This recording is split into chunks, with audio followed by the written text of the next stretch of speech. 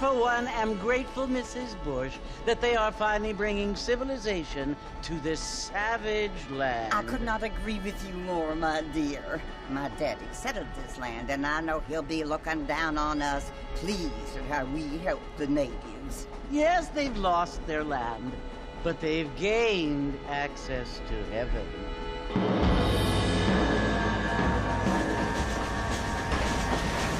But, Father, do you mean unless an innocent receives communion, they're destined to go to hell? That hardly seems fair.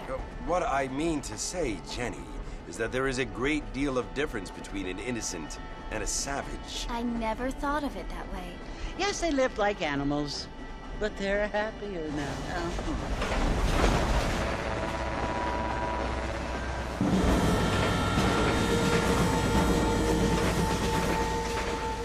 Not only do people now have motor cars, Father, but I heard that pretty soon we will be able to fly. No, only angels can fly, Jenny. No, apparently people can fly. Didn't you hear? Out in Kansas, a man even got a car to fly. I hardly think so, Jenny.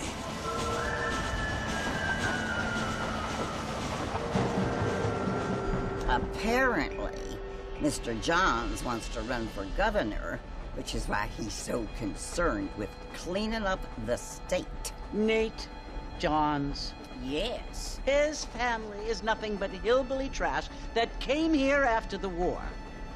I don't want to be judgmental, but this state should not be ruled by such a disgusting family. A family without class. Apparently. The Johns family have made a lot of money, and he has a lot of friends in politics. Mrs. Bush, money isn't everything. There are many things that money cannot buy. It seems that money can buy voters, though.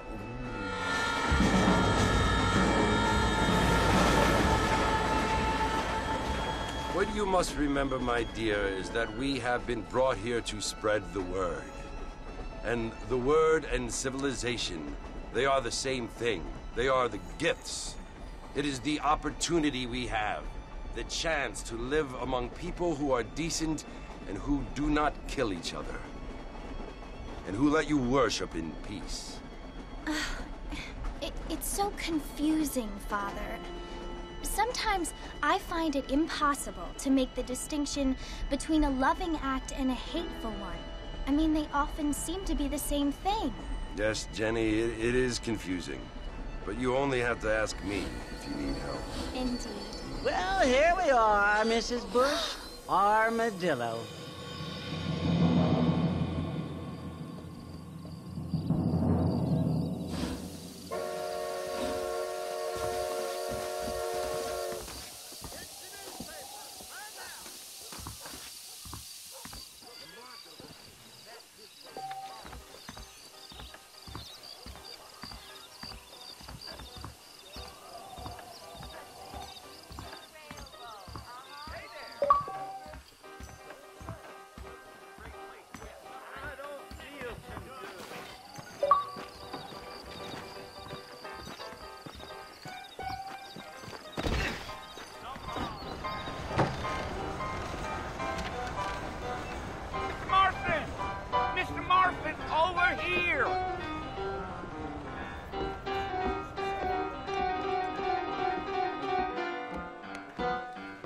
John Marston.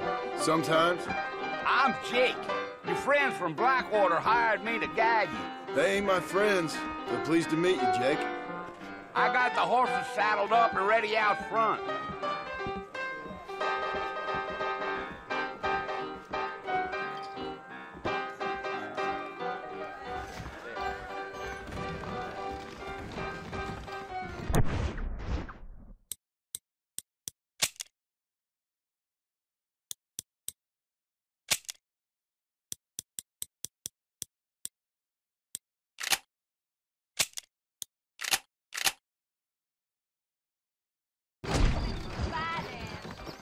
Much obliged.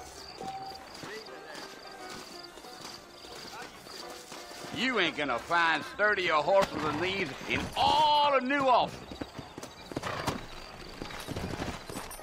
Take it slow on the way out of town. No need to kick up a lot of dust. Whoa there.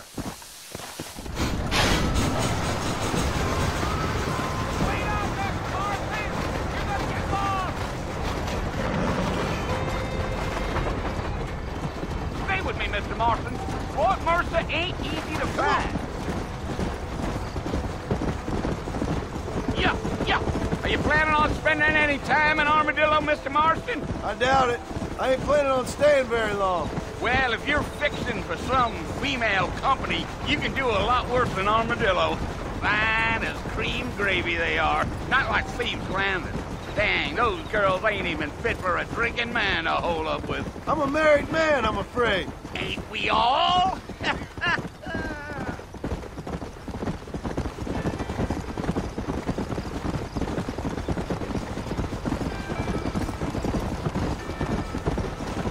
Yeah. Oh, it was the marshal who hired me. Lee Johnson. Do you know him? I think I heard his name. Says he got a telegram from some Blackwater big bugs asking for a guide. I guess it's none of my business. That's right.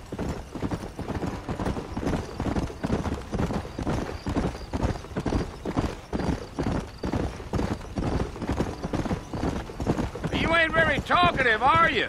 Nope. I'm just chewing the dog, mister. It's how I am. I don't mean nothing by it. Trust me. There's things you better off not knowing.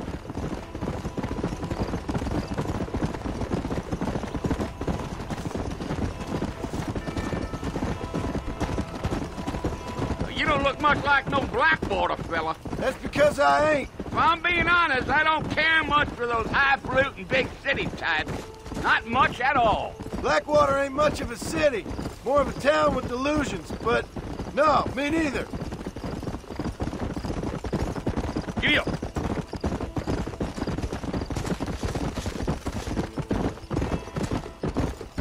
A fella told me he was out in Blackwater a few months back and saw one of them newfangled carriages without horses. Is that so? And you wind them up like a clock. Damnedest thing ye ever saw without the aid of liquor, he told me. Times are changing fast. That's for sure.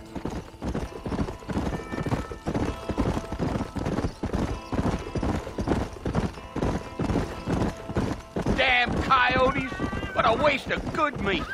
Not far now. You'll see the fort when you get to the top of this hill. Whoa.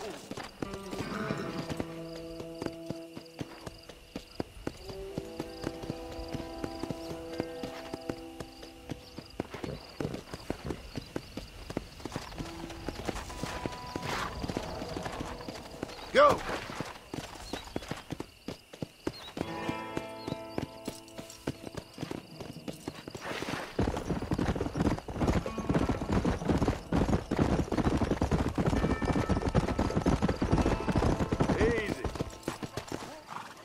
Listen, mister. This here's what's left of Fort Mercer. Some gang rode in and took the place over. So I understand. This is where we part ways, friend. You have yourself a good time.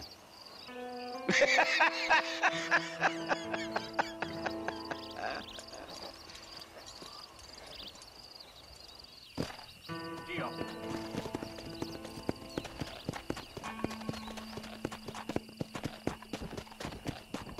Let's go!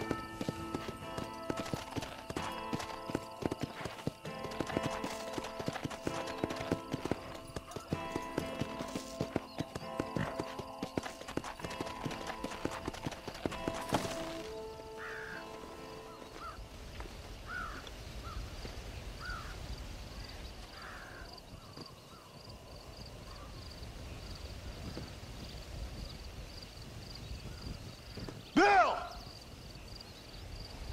Bill, I've come for you! Bill Williamson! Come out here right now! Go away now, John. Don't make me kill you. Nobody needs to kill anyone, Bill.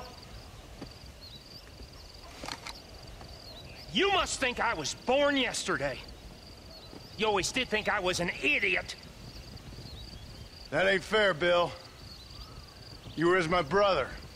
I've come to try to save you. Oh. Do I look like I need saving? Bill, please. They want to kill us all. I can help you. Well, you never tried to save me before. You only seemed to save yourself. Bill, I implore you, think about this. You implore me? You implore me. You always were one for fancy words. Oh. Well, things are different now, John. Now I'm in charge. No more Dutch. And no more you. Implores. I implores you to go back and tell them to send someone just a little bit more impressive next time. Well? Oh. Poor John.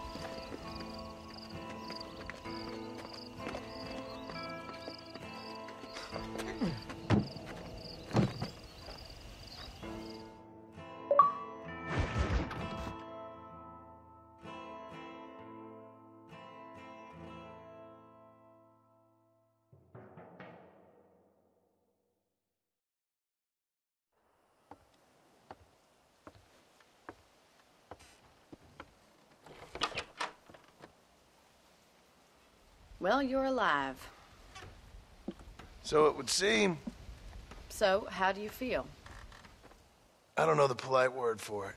I do. Stupid is the word we use around here. What were you doing? I was doing something stupid. Well, you'll be okay. Once you didn't die, the doctor said you'd be fine. He got the bullets out a couple days ago. Good. It cost us $15. I'm sorry, madam. Should have left me there to die. Did you want to die?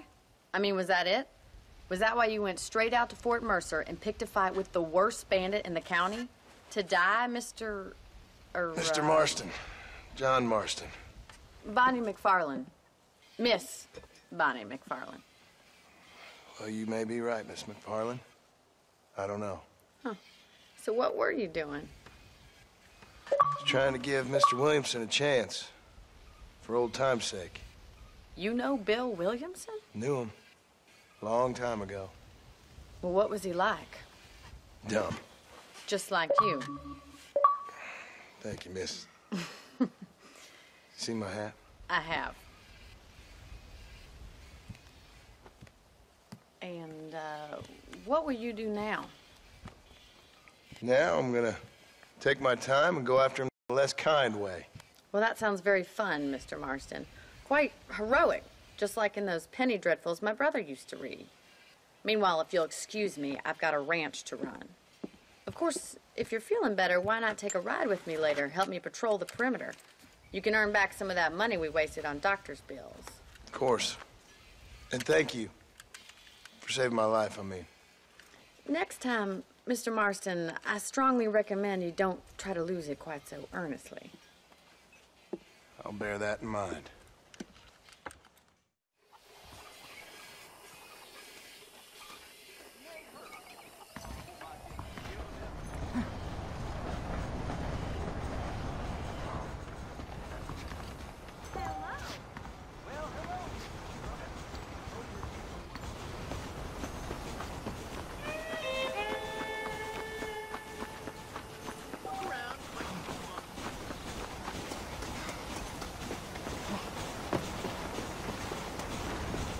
Mr. Marston, back in the land of the living, I see.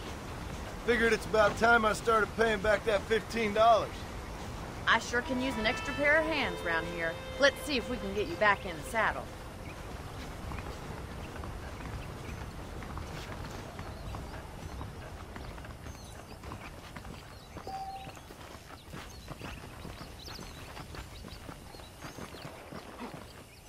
There's the foreman's office. It's also where we lock up good-for-nothing outlaws, such as yourself. I'm happy enough with my current quarters right now, Miss McFarland. Hop on up. He won't bite. Giddy up! Come on, time for you to see what a real ranch looks like.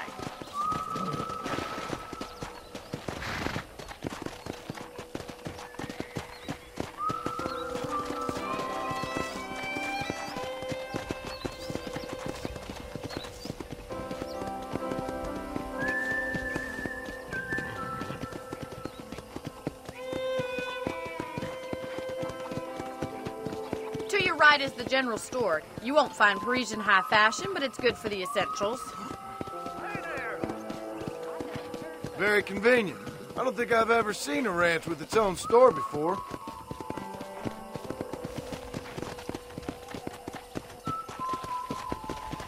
And here's the corral. This one's for the horses. What do you think? I'm no expert, but it certainly looks like a fine corral. I suspect you've stolen more horses than you've broken. Now, where'd you get such an idea? First impressions are hard to erase.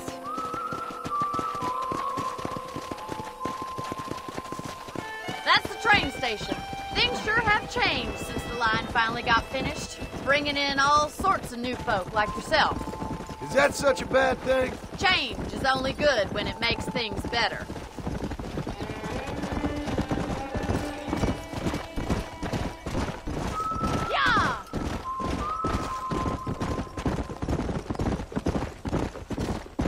That's the barn over there.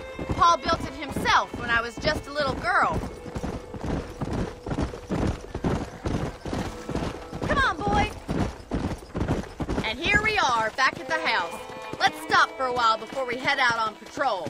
You'll get no complaints from me, Miss McFarland.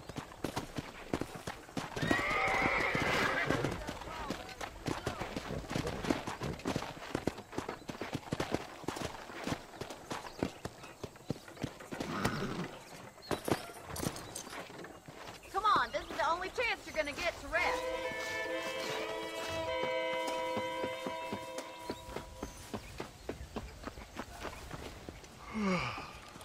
How about a cold drink, Mr. Marston? Thank you, ma'am.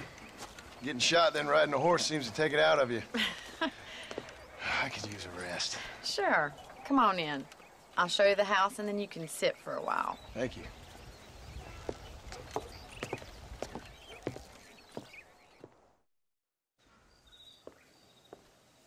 Mr. Marston, Miss McFarland. remember me telling you about the trouble we've been having with rustlers and other undesirables? I do.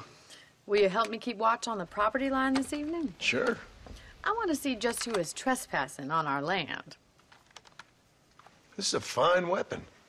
Come, let's head out. The country is really beautiful at around this time.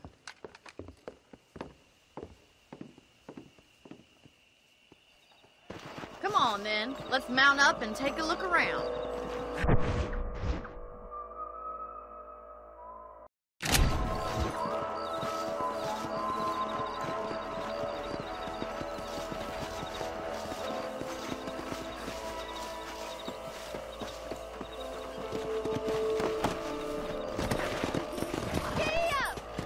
Let's go.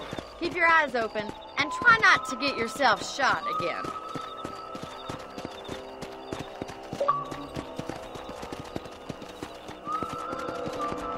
Thank you, Mr. Marston. I feel a lot happier someone's along with me.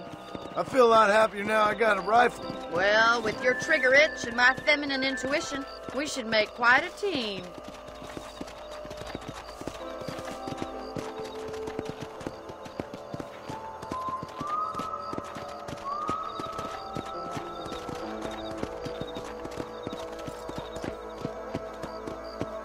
God damn it, these rabbits are at it again.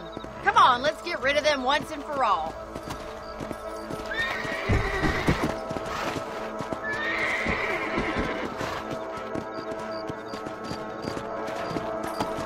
Let's see that rifle.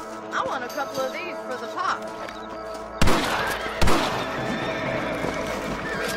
Good shot. Nice shooting.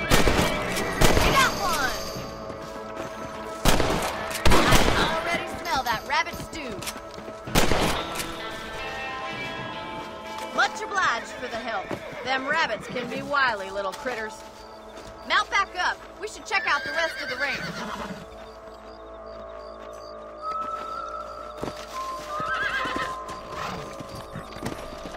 We should keep moving. There's still a ways to go.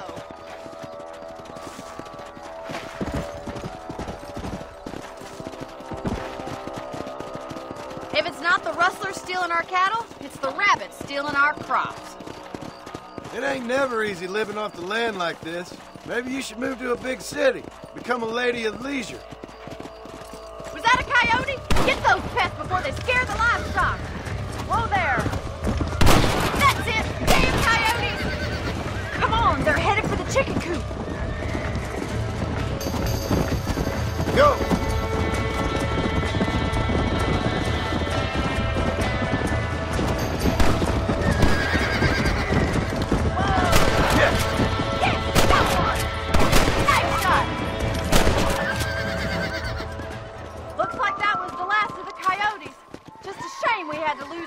Chickens.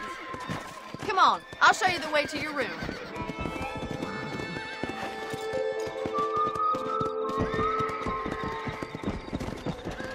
You know, you can actually handle a rifle. It's something I've had a little experience in. Maybe Bill Williamson did get lucky after all. Luck didn't really come into it, miss. You're a useful man to have around the ranch, that's for sure. But don't think I've forgotten what brought you here. We'll do whatever we can to help you. I sure appreciate that, Miss McFarland. This is you, Mr. Marston.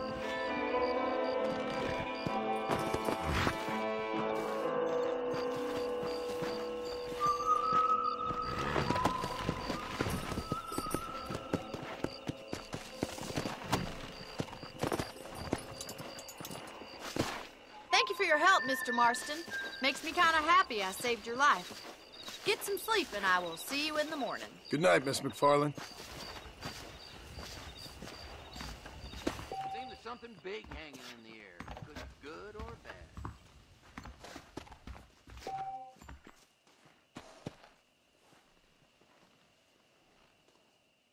Please be aware of the social disease carried by a certain young lady.